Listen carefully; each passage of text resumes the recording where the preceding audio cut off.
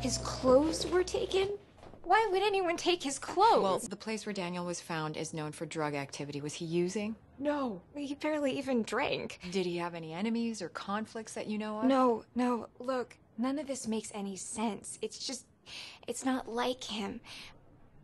Our parents both died in a car accident when he was 12, and since then, he's always been so cautious. What about dating? Was there anyone special in his life? Oh, you wish, but no, he barely had a social life or social skills. I mean, he was such a sweetheart, but a dork, you know?